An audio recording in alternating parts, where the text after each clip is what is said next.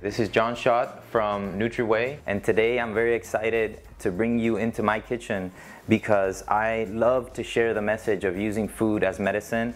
The idea behind it is to set up a very strong foundation in your kitchen, and the superstar is always going to be the ingredients and the actual material you're using.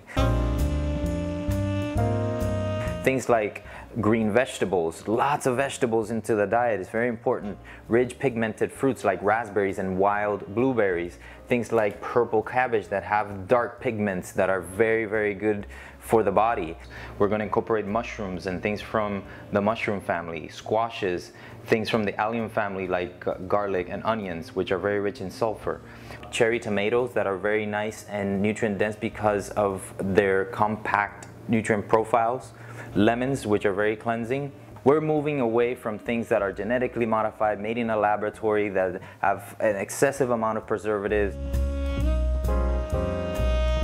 We're also going to incorporate a lot of unique foods that most of us don't usually use, like nuts and seeds, like pumpkin seeds that are rich in zinc, Brazil nuts that are actually a wild nut that are very rich in selenium and are very powerful for the immune system. Every single item that we're choosing in this kitchen has a purpose. We also want to be extremely mindful of how we cook.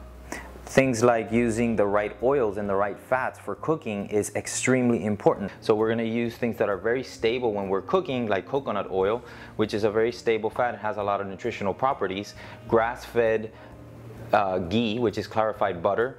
First cold pressed olive oil, which ideally you want to use raw because of the type of fatty acid profile it has. Things like apple cider vinegar with the mother intact, which means it's a living vinegar that has probiotics in it. Also, we're going to incorporate obviously a good quality form of protein. Wild is usually best. Things like wild salmon that are very rich in omega-3 fatty acids. We're going to use things that are coming ideally from the wild again, like wild games like bison or grass-fed lamb that's coming from a healthy animal that's eating their natural diet. Healthy cooking doesn't have to be boring, it doesn't have to be bland. It's actually very creative, but at the same time, make it practical. Make it something that you're actually going to do.